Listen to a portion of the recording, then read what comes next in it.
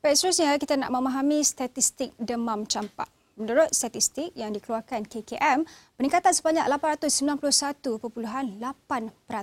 dan dari tahun 2013 hingga 2018 iaitu 195 kes pada 2018 dan 1,934 kes dicatat sehingga 2018.